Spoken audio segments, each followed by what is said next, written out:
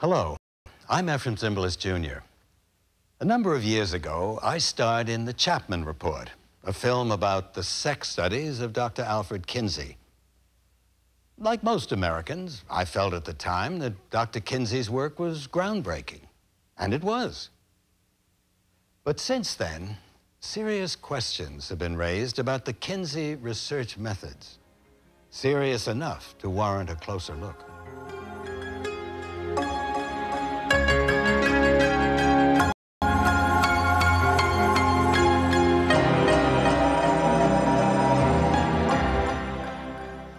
What would you think if you learned that some of the most important scientific research of the century may have been based on fraud, or if not fraud, criminal experimentation on children funded by the taxpayer?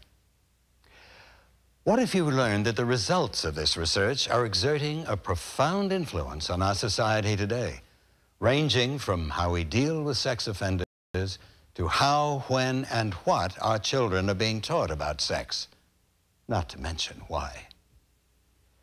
Every parent in America needs to know the facts behind Alfred Kinsey's inclusion of children in his famous sex studies in the late 1940s.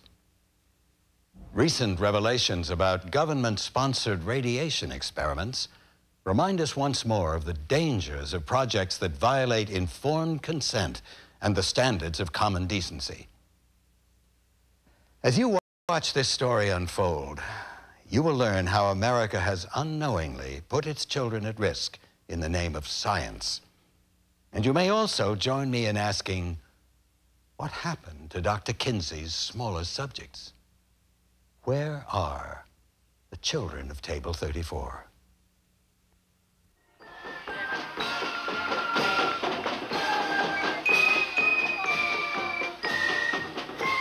Children, our most precious gift and our hope for the future. Once upon a time, children were free to roam their neighborhoods without worry. Parents could count on the good intentions of neighbors, school officials, and other adults to keep their children safe. But in recent years, parents have had to take special measures to ensure that their children not come to harm. Their fears are not unfounded. Many children have fallen victim to sexual abuse. How do we go from a safe, caring environment for children to one in which parents are terrified that their children are at risk in just a few short years? Part of the answer may be found in Indiana, at the world-famous Kinsey Institute. In 1948, a zoologist named Alfred C. Kinsey shocked the world with his pioneering study, Sexual Behavior in the Human Male. Although many scientists were critical of Kinsey's methods, the media popularized Kinsey's findings about sex. By 1981, Dr. Judith Reisman uncovered the role of child sexual abuse in the Kinsey studies in a paper presented to the Fifth World Congress of Sexology in Jerusalem. She documented Kinsey's reliance on the systematic molestation of more than 300 infants and children from 2 months old to 15 years of age. Graph tables depicting sexual activity in children use identical criteria as those in the tables on adult subjects. And I went back and I took a look at the Kinsey report, Sexual Behavior in the Human Male. And as I reviewed the tables, it struck me as clear as day. How could they get this data? Where would they get these data? How did they know that a 2-month-old baby did or did not have an orgasm? How did they get a record of 26 orgasms in 24 hours for a 4-year-old? A 4-year-old. If these experiments took place, they involved acts to which no child could provide consent and for which no parent or guardian could provide consent on behalf of the child. Therefore, we're talking about criminal activity, the criminal sexual abuse of children. Research scientist Gord Muir sees broad ramifications from Kinsey's work. According to Dr. Muir, who helped edit and publish Judith Reisman's and Ed Eichel's 1990 book, Kinsey, Sex and Fraud, children as young as 2 months of age are featured in tables. In some cases, 188 children in one table, and the legend beneath the table says, timed with a second hand or stopwatch.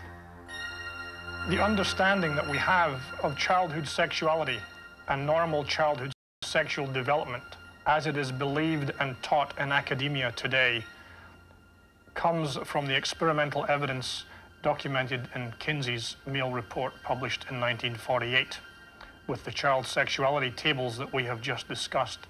It is absolutely astonishing that this is taken as the basis for what we understand to be normal childhood sexual development. And when I try and explain this to colleagues in the type of science that I'm involved in what I call the harder sciences of biology and medicine, statistics, immunology, they frankly do not believe what I'm trying to tell them. And the only way that I can convince them of the truth of this is to go to the library, pull off the shelf one of Alfred Kinsey's books, and show them what in fact is inside.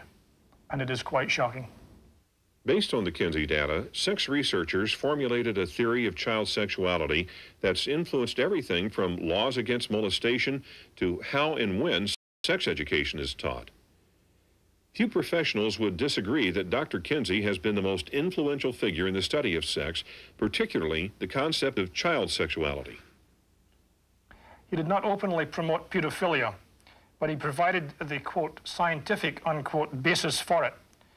He felt the main problem with adult-child sexual relations was hysteria and overreaction on the part of parents and authorities. He believed that young boys needed the help of older people to develop effective sexual techniques.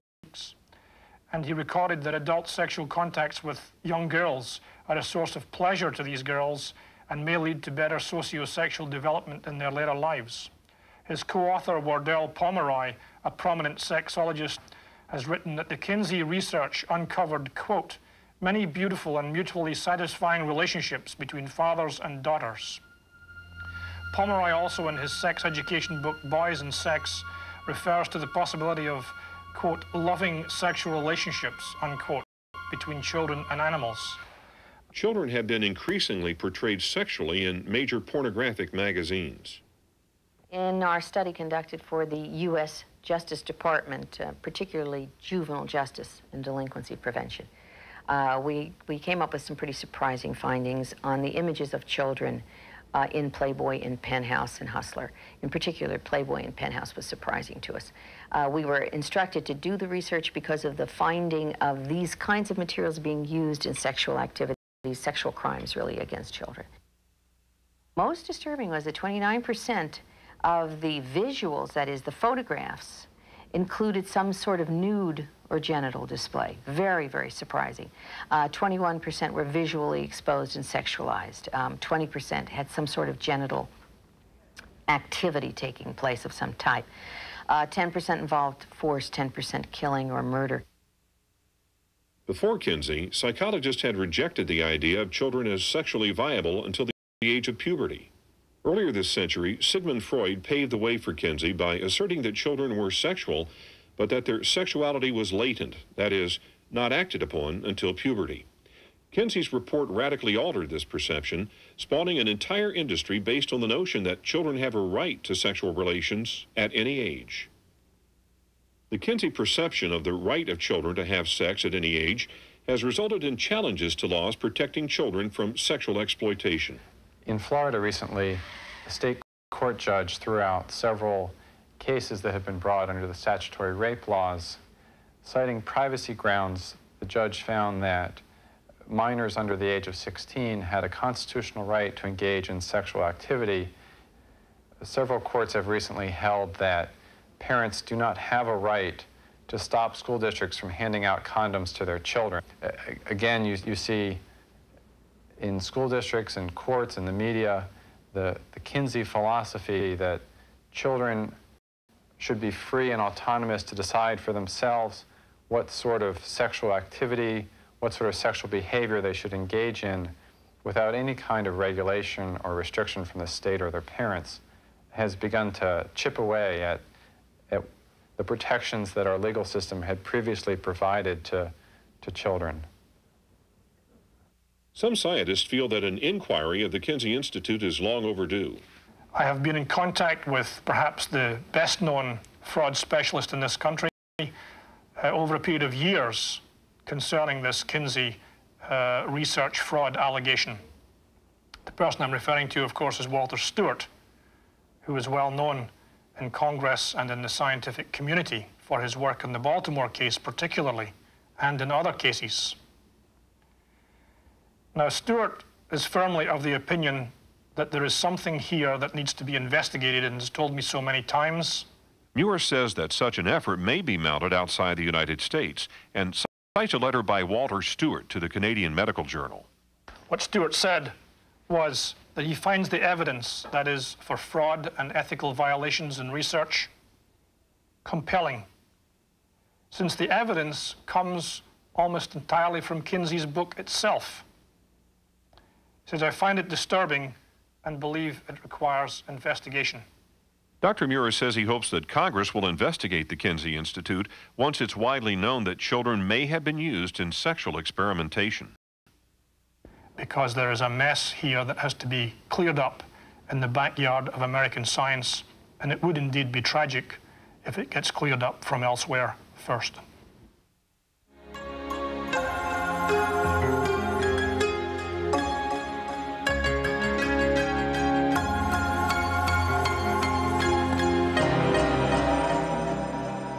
Important questions need to be answered. Where are the children today?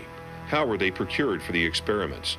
Did their parents know they were being used in sessions with avowed pedophiles? Where are the children of Table 34? I'm concerned about these people who must now be in their 50s, that they must have had some very difficult experiences following these experiments, and it would be good, really, if they could be contacted even for therapeutic purposes at this stage. I often wonder if they'll come forward when we're speaking in lectures or speaking on radio or whatever it may be. I've been waiting to hear for some of these people to remember the experience and to come forward and say, yes, I was one of those. Based on 12,000 interviews, empirical observation, and Kinsey's own ideas about sexuality, the Kinsey Report, as it came to be known, had enormous cultural and scientific impact. You could use the findings from the survey to counter the moral judgments of other people. And that's really the importance of Kinsey. As Kinsey moves the argument away from the old kind of sterile debate about morality, for which there is no solution, to a place where people can start talking about sexuality as in a different kind of way, looking to different kind of standards. Kinsey concluded that Americans' sex lives were far more varied than had been thought, and that children were sexual from birth. But the Kinsey books have serious flaws, as has been noted by the National Research Council and Dr. Abraham Maslow, who warned Kinsey that sex surveys tend to skew the data toward the sexually promiscuous and unconventional. Because sexual manipulation of children is illegal, the Kinsey studies have served as virtually the sole source for sex researchers. The Kinsey findings about children are based on interviews with and records kept by pedophiles, which he described as adult males who've had sexual contacts with younger boys and who, with their adult backgrounds, are able to recognize and interpret the boys' experiences. As a practitioner, a psychologist, I cannot see that this is the way in which we collect information about normal childhood sexuality. To get pedophiles to go out and do experiments on children is not how we learn about normality. Kinsey acknowledges that some of the experiments involve the use of physical force with unwilling participants. Kinsey describes what he terms orgasms by the children, a gradual and sometimes prolonged buildup to orgasm, which involves still more violent convulsions of the whole body, heavy breathing, groaning, sobbing, or more violent cries, sometimes with an abundance of tears, especially among young children. Some of the children exhibited extreme trembling, collapse, loss of color, and sometimes fainting. The males in the present group will fight away from the partner and may make violent attempts to avoid climax, although they derive definite pleasure from the situation. A fretful babe quiets down under the initial sexual stimulation, is distracted from other activities, begins rhythmic pelvic thrust, becomes tense as climax approaches, is thrown into convulsive action, often with violent arm and leg movements, sometimes with weeping at the moment of climax.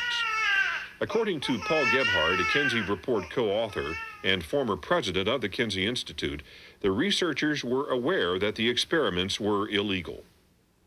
We've always insisted on maintaining confidentiality even at the cost of thereby becoming immoral at best and criminal at worst, said Gebhardt. An example of criminality is our refusal to cooperate with authorities in apprehending a pedophile we had interviewed who is being sought for a sex murder.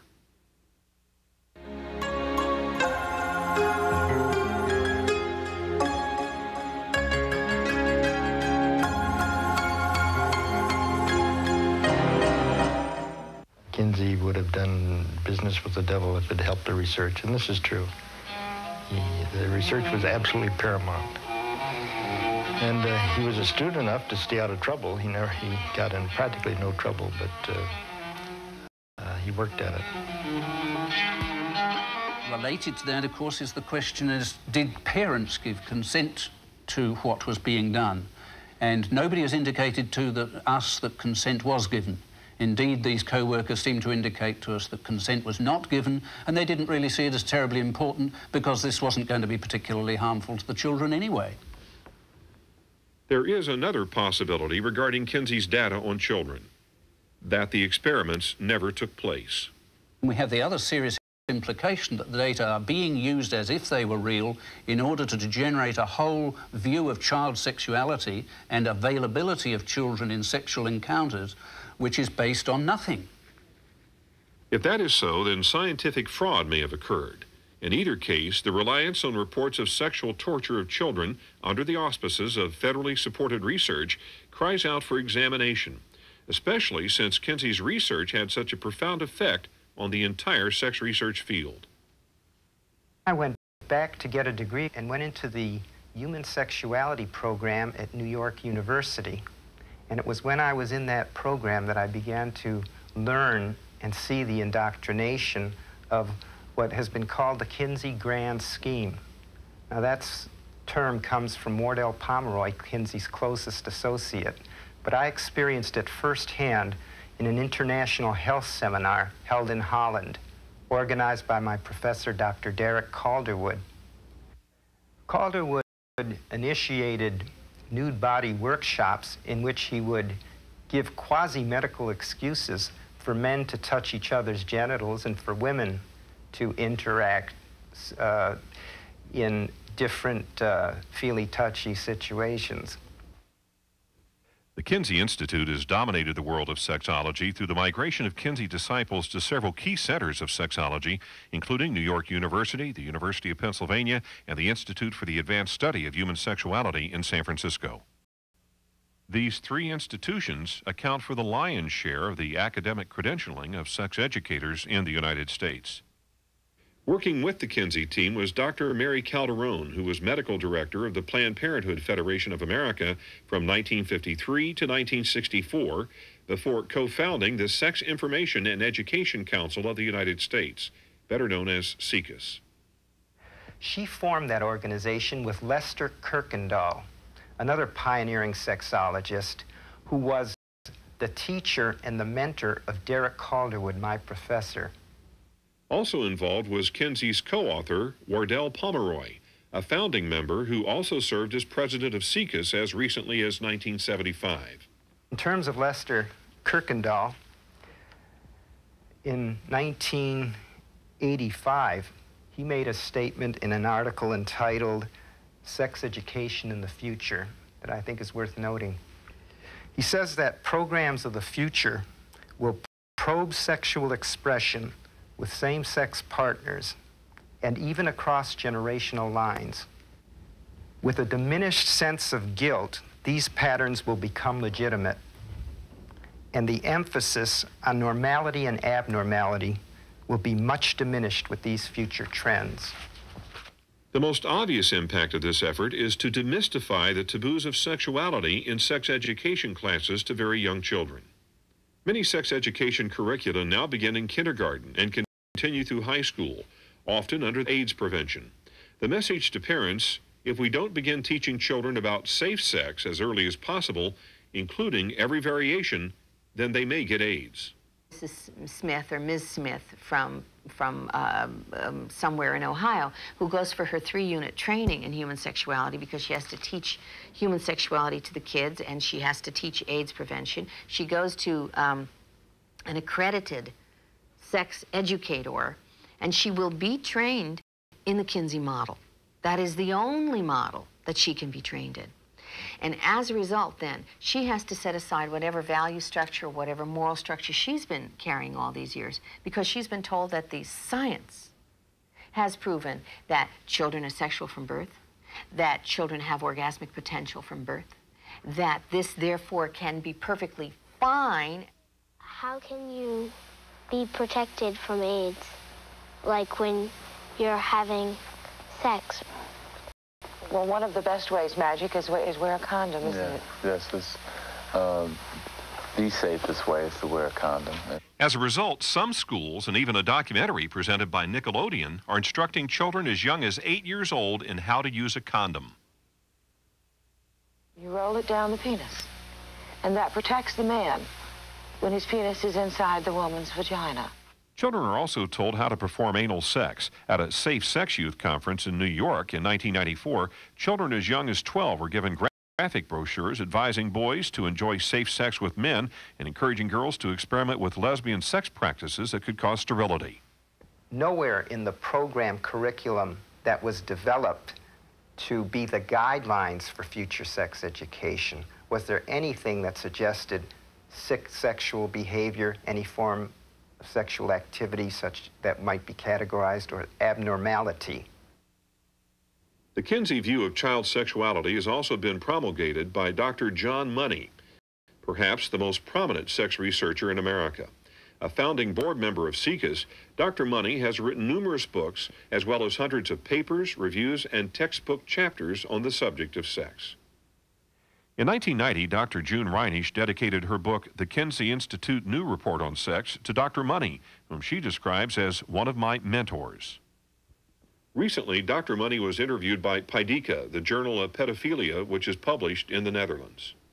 The journal argues for man-boy sex and contains advertisements for the North American Man-Boy Love Association and other pro-pedophile groups. Kinsey Institute associate Dr. Vern Bulow is on Paideia's editorial board, which issued this statement of purpose. The starting point of Paideia is necessarily our consciousness of ourselves as pedophiles. But when you look at the journal Paideia, the Dutch journal, you will see that on the board of directors you have people like Vern Bulow. Vern Bulow was the president of the Society for the Scientific Study of Sex when they formed the accrediting committee for future university programs that give degrees to sex educators. Vern Bulow did the foreword for Edward Brongersma's 2 volumes, Loving Boys.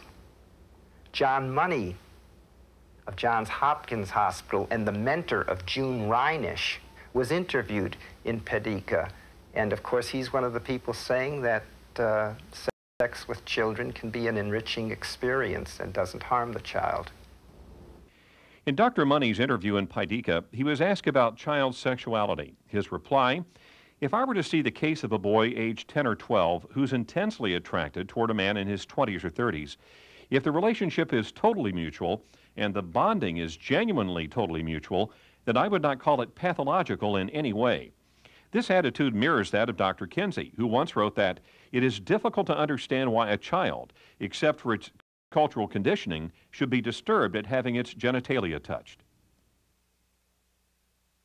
In 1965, the Kinsey team published the book Sex Offenders, which argued that sexual behavior was so varied that certain activities should not be singled out for harsh punishment.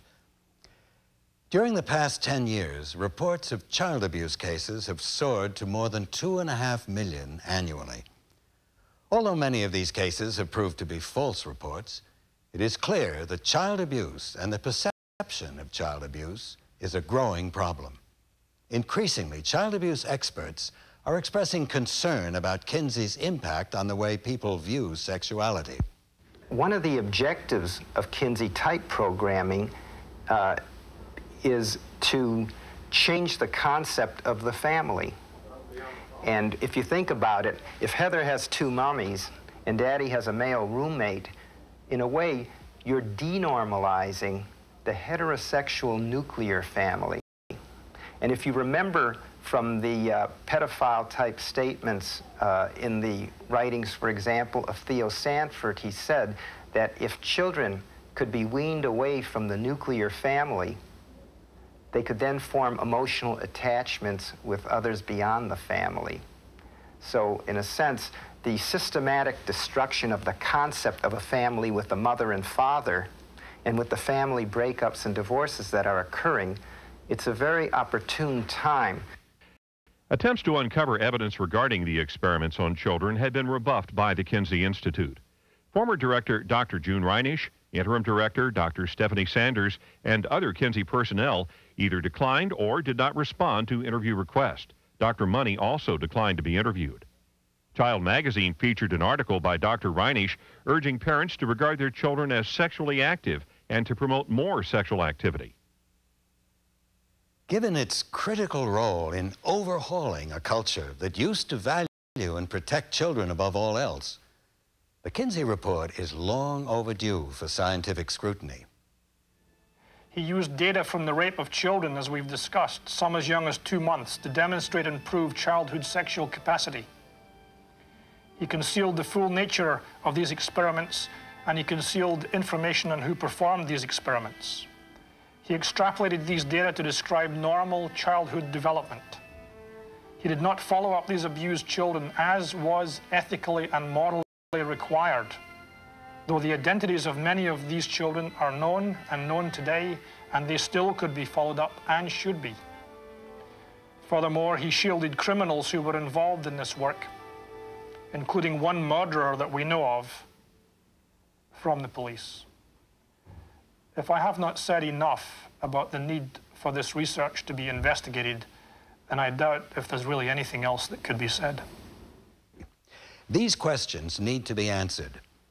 How were the children procured for the experiments recorded in Table 34? Where are they now? Most would be in their 50s. Also, many of the Kinsey associates themselves are still around, but most of them are elderly. It's important that they be given the opportunity to shed light on what happened before it's too late, before any more children are victimized.